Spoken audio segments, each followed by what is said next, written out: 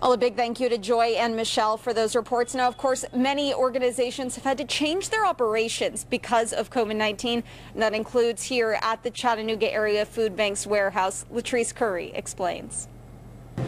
Welcome back to the 35th annual Share Your Christmas. I'm Lori Mitchell. This is what comes to mind when you think of Share Your Christmas. A day filled with giving, incredible stories, and scenes of people from all walks of life coming together to help our neighbors. It's the city's largest food drive. Well, thank you.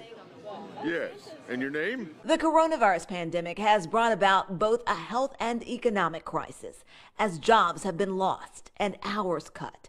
This has led to an increase in food insecurity as families struggle to pay their bills and put food on the table. So while Share Your Christmas will look different this year, it will be even more important. When you're talking about Share Your Christmas, that the COVID that's happened to us is not going to end. The food, there's still people in our area that have not had a job and not been prepared for losing their job. Payne says they've seen a 30% increase in need across our area. The Chattanooga Area Food Bank serves 20 counties across southeast Tennessee and northwest Georgia. We have strived really hard to meet that need, and with the donations that we had, we purchased food, allowed us to do that to provide for our guests.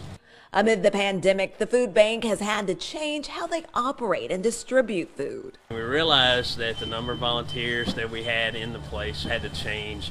Just from the social distancing side of it.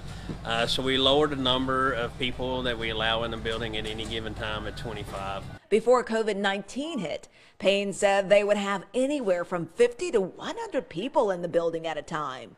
Now, they have to do more with fewer people. We provide masks and gloves and sanitizer for that.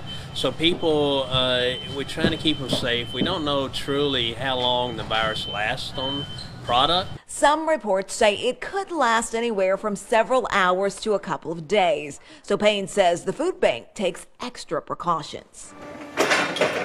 We take the food in the back door and then we quarantine it for 72 hours before we do any sorting or touching or anything of that within the facility. Then once the food is ready for distribution, that process has also changed.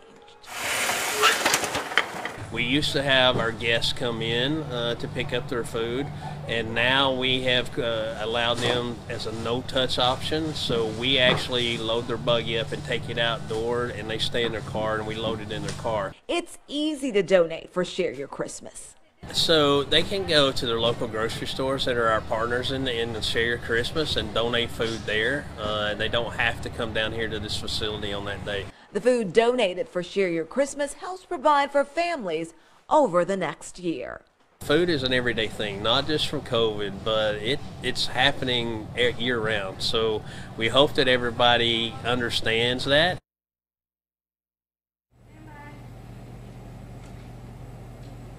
I remember all morning long, you can be calling us here at the food bank to donate. Call 423-702-FEED. That's 423-702-3333. You can also text END HUNGER to 243-725 to donate.